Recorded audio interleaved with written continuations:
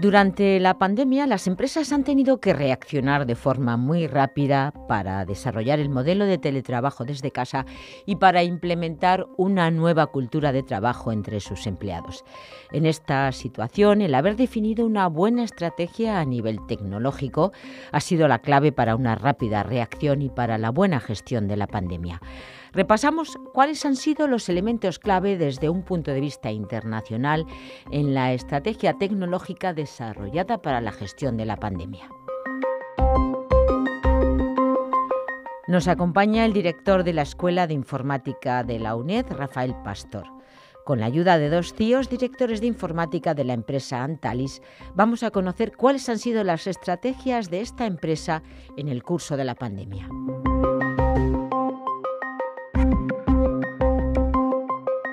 Hello everybody and welcome to this radio program. We want to speak to you about technology, of course, but this time we want to speak to you about technology from a strategy and international point of view.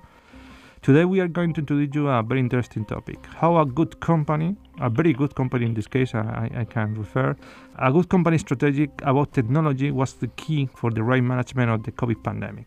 As I told you before, we want to manage this subject from an international point of view. So we're going to have with us two interesting CIO with the high strategic competencies and responsibilities. Both of them are from a very important international company which is named Antalis.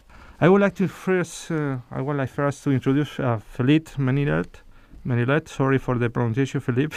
Philippe has been the global CIO of the Antalis during the last 15 years. He drives the innovation, strategy, and governance for this international company in 3 continents and more than 25 countries. Hello, Philippe. How are you? Did I do a good introduction? Do you think I missed some details you want to add? Well, just rapidly, thank you for the introduction, Rafael. Alors, first of all, lo siento, no hablo español muy bien. Tengo que hablar en English, so I will do it in English. So just as an introduction to present a little bit more what is Antalis. So Antalis is a paper, visual com and packaging B2B distribution company. So basically what does it mean? It means that our business is to buy, to store and to sell products around paper and packaging. And we are operating in 35 countries, mainly in Europe, but also in Latam and in Asia. And we have close to 4,000 people in the world. So, me personally, after years of consulting, mainly on SAP, I've joined Antalis in 2004, and I've been appointed Group CIO, Chief Information Officer, in Jan 2007. And after occupying that position during 15 years, I have just recently changed of job because from the 1st of Jan of this year, I'm now the Group Digital Business Director.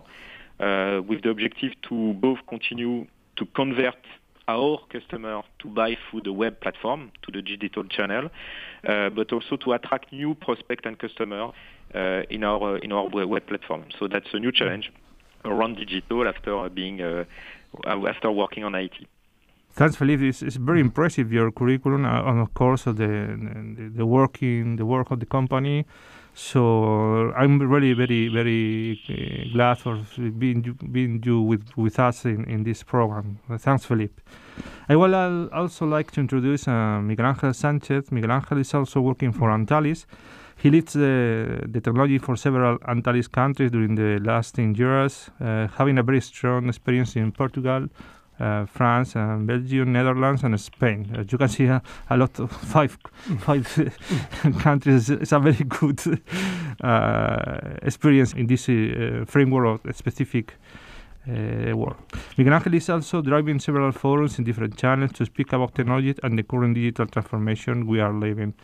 Is it right, Miguel Ángel? Yes, thank you a lot for the invitation. Yes, you are completely right.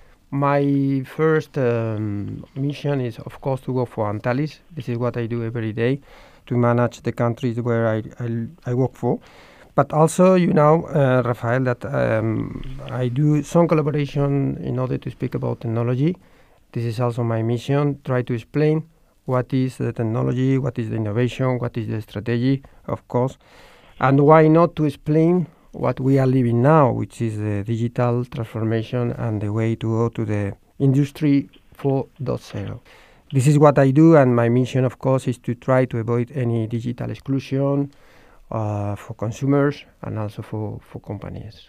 You are talking about the digital exclusion, Miguel Ángel. What do you mean really? What is your concept of the digital exclusion? Something similar to the situation in Spain with the banks and the older people. I'm referring the news now in the paper. So this is something similar, or? Indeed, you are completely right. So we are living now a transformation, and this transformation is going to be really difficult for some consumers and also, why not, for some companies. Think about that. We say that it is a revolution because it is covering all the companies in all the sectors. This is the main idea because we say it is a revolution. Like we had in the past when we started to work with personal computers and technology itself. So what is the risk? The risk is that some people is not going to be ready for that. We have the experience in Spain, for instance, with banks and old people. They are not ready to manage the bank account using the smartphone, and this is a really problem for them. But we should also think about small companies. Small companies, they don't have the financial support to go to the big companies to explain and to drive the digital transformation, and sometimes they have the money, but they don't understand what is that. So this is my idea, this is my mission as well, to try to help people, to try to help companies to understand the technology and the digital transformation and to avoid any digital exclusion for consumers and for companies.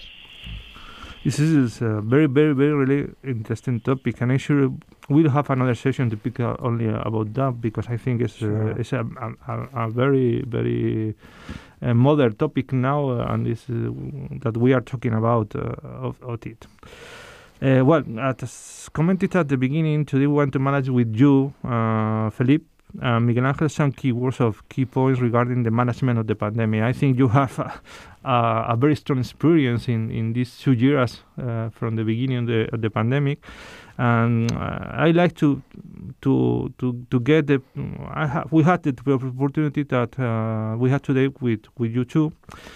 Felipe as a global CEO, Miguel Ángel as a regional CEO.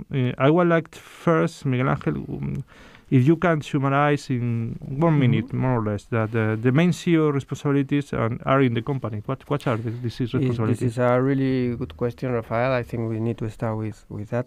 So in our responsibility, we have 3 different scopes.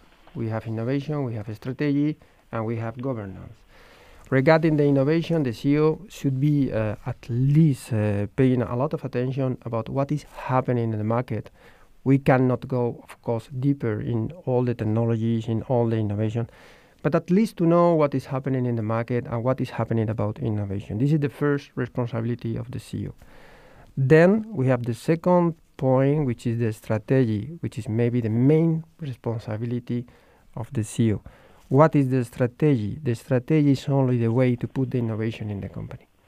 When you go for the strategy, you have the 3 years plan, the 4 years plan, you have also the budget. So it's just the moment when you put in figures, you put in money, you put in budget, all the innovation you were checking in the market. And the last point, and also really very important, is the governance. So you have to be completely sure that your company is working well every day. You have projects, you have support, and you have a lot of tools to help you to do that. So if you want me to tell you in short, there are 3 main responsibilities: innovation, strategy, and governance. Thank you, Miguel Ángel. It's very clear. Thanks. I think it's very important, the key concept of governance. I think it's a very wide topic for all the institution. I include, for example, in our case, our university or the public governments and so on. Let's go to start then speaking about the key elements of the management of the pandemic form. This is the main topic in this program. From the technology, strategy, and CEO point of view, because I think it's the most interesting part, because we are users of the technology, but what is the higher point of view from the strategy, I think is more important. From this view, we are going to speak about, I think, because I would like to speak about one main concept, which is anticipation. Because anticipation, I think, is very important in these cases to get more successful decisions for the companies and the enterprise. Indeed.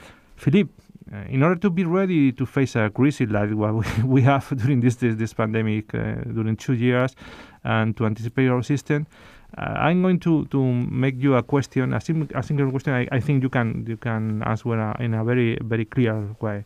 What are, from your point of view, the 2 elements, innovation, technology, that any company had to have implemented before the starting of the pandemic or in advance of? Obviously, we don't know when a pandemic is coming out, but what does these elements we had to implement before the starting of the pandemic to be really ready to react very well with anticipation, which is the main concept in this as well. In this question, sorry. No, it's a good question because anticipation is key in our job and our business. But clearly, what's happened with the COVID crisis is that it has come very, very suddenly, and basically everybody was in a sense not prepared to have so quickly change in our daily life, and we have it also personally. Basically on Friday night we were able to go to a theater, and then on Monday we were all locked down at home. So that has been a very, very sudden event. And basically for Antalis, for the IT, the COVID crisis has proven that we have made some choices and good choice in the past that has allowed to be able to react well and in a sense to be ready to face the issue and the problem of the crisis. Alors, basically it's not so complicated because we are not speaking about very, very sophisticated advanced technology. We just have to answer to a simple question: is how to be sure that you can work from home with your colleagues, your external partners, suppliers, customers, and to continue basically to do the job you do from the office. And in order to be able to do that, you need basically what? You need a laptop. You need a secure VPN, so a secure connection between the laptop and the resource of the company. You need also to have, in the most of the cases, virtualization of application because it helps also the way you can switch from office to home. And of course, you need collaborative tools. You need Teams, you need Zoom, whatever, but you need to have a tool for people to be able to continue to collaborate together. And it's true that we have seen in Antalis that in countries where the investment has been done massively on those areas, and those countries, they were more prepared than the others to face the crisis and the pandemic. But after that, it's always easy, for sure, to say that we have anticipated everything afterwards. And basically, you can always say, well, we planned it, we were ready, and so on.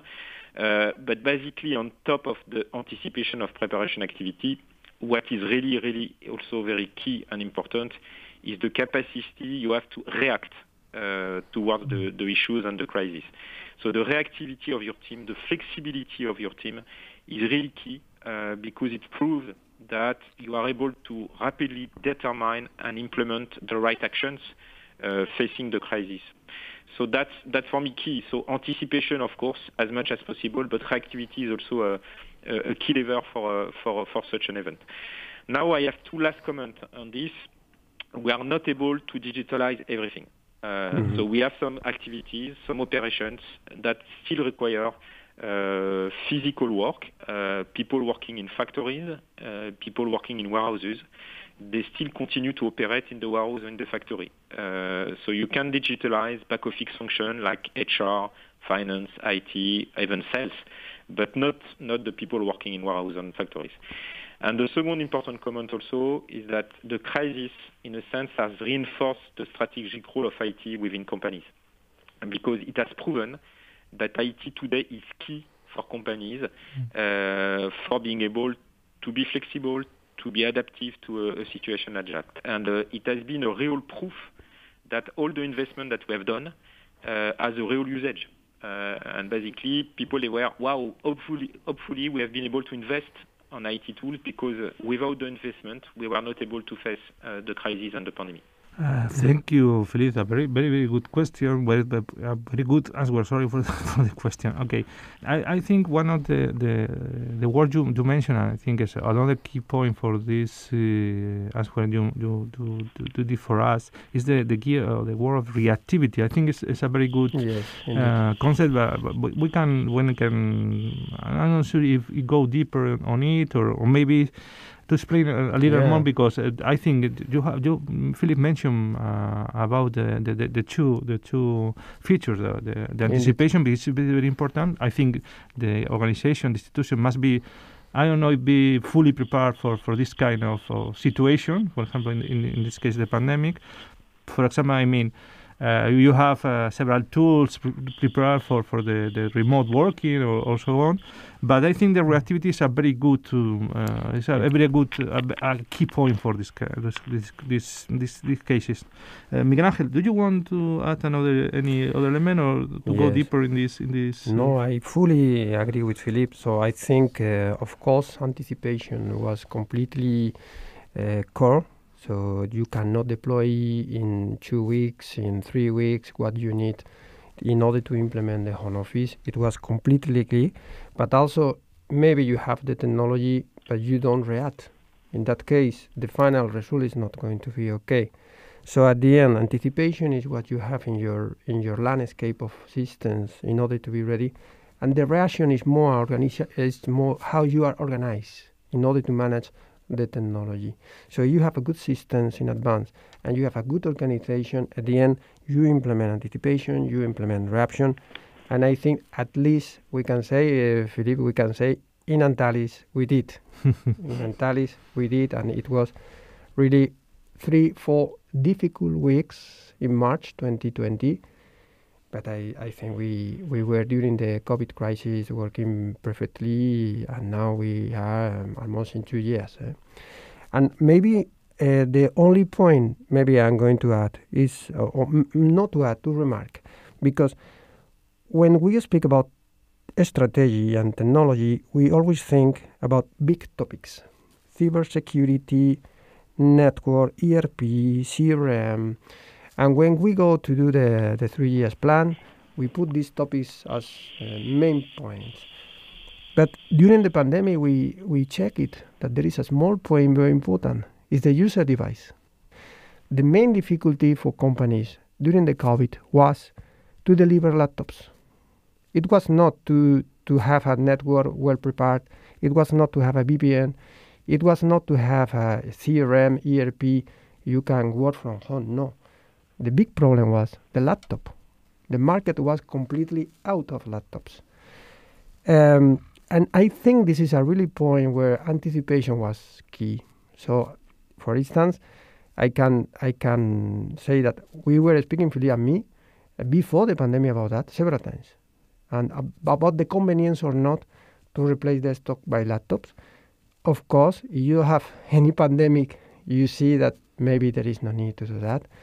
But it was a key element which is normally not included in the 3 years plan, in the strategy IT roadmap as key, but it was completely a core point in order to react and to be well anticipated for the pandemic. Well, I think you mentioned about the availability, for example, of devices or hardware in this case. I think in this pandemic years, we suffer all the institution about the lack of these devices. For example, in the UNED, we have the same problem. For example, with the management staff we have in the university. In this case, our staff had to work from house, so they had to use their own devices, and there is some problem with the distribution of the devices in this case, the laptop, the desktop, and so on. So we really now we have this impression about we need to have a stockage of devices. No, I think it's a very good remark. And also, Rafael, it was the key because of a lot of risk of security during the pandemic. Yeah. Because a lot of people had to use their domestic computer. and you don't have the same level of security in the domestic computer than you have in your company computer. And it was because during the pandemic there were a lot of attacks from hackers in order to do what they do. No, it was also a point of the security. Thank you, Miguel. Just to finish today, I would like to ask Philippe. Philippe, are you here? No.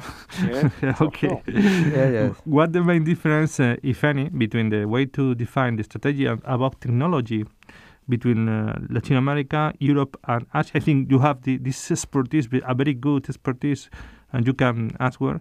If you think that the difference was in any point key for the management of the pandemic, you have the culture, the legislation, the normative of these areas. The countries. You perceive some difference, some inconvenience, and disadvantages about the implementation of the strategies for the pandemic. Not really, to be honest with you, because honestly, I haven't seen major differences between countries on about the way they have managed the pandemic and the crisis. And basically, whatever the people are in Chile or Malaysia or Germany, basically we had very similar way to address the topic. And in the global world in which we are, basically the IT team, the IT community is speaking the same language. And it's true that you have a lot of similarities on the way to manage such a topic. So the difference, as I said earlier, is more basically linked to the investment that has been done or not in the past in some countries.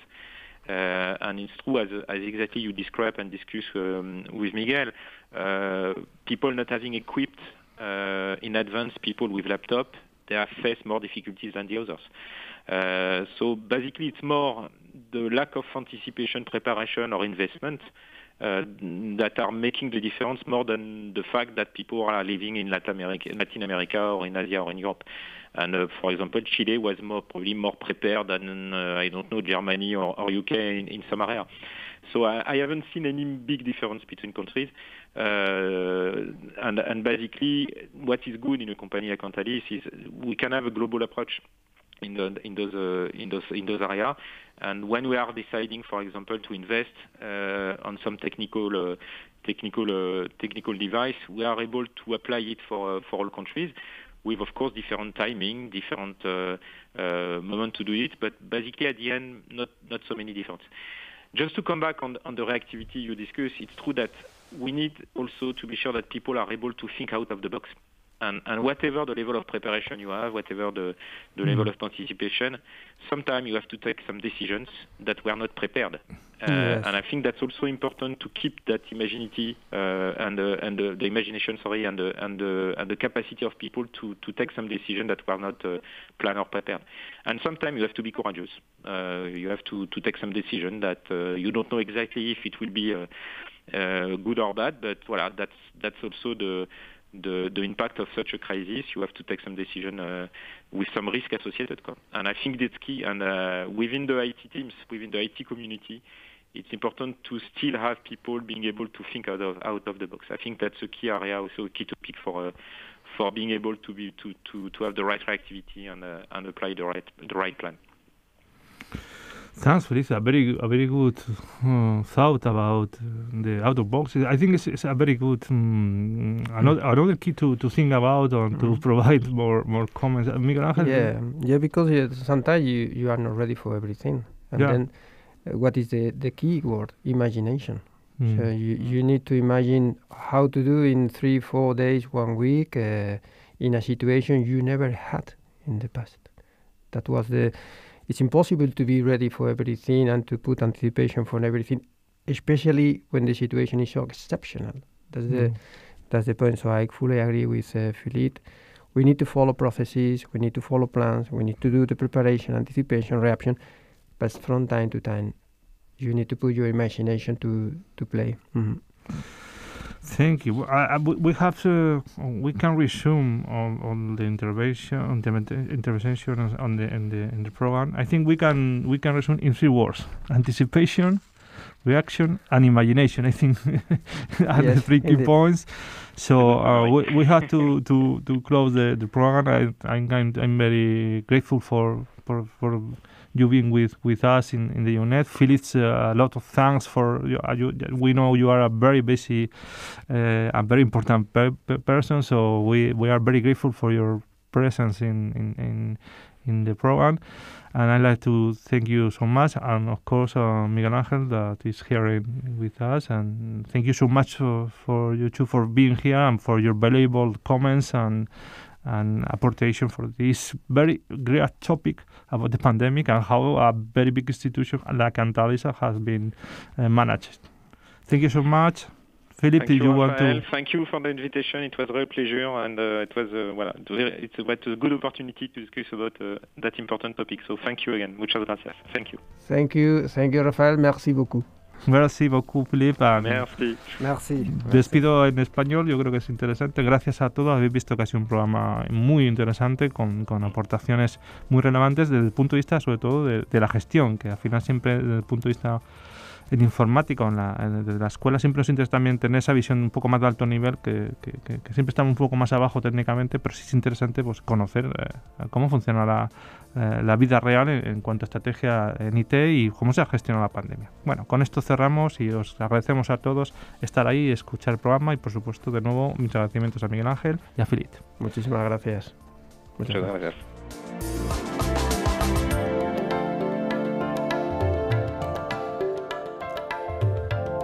Es el coloquio que ha mantenido el director de la Escuela de Informática de la UNED, Rafael Pastor Vargas, con dos invitados, Miguel Ángel Sánchez y Philippe Menilet, CEOs de la empresa Antalis, con los que hemos conocido de primera mano un buen ejemplo de gestión durante la pandemia a la hora de desarrollar la estrategia tecnológica y definir el modelo de desempeño del teletrabajo desde casa entre sus empleados.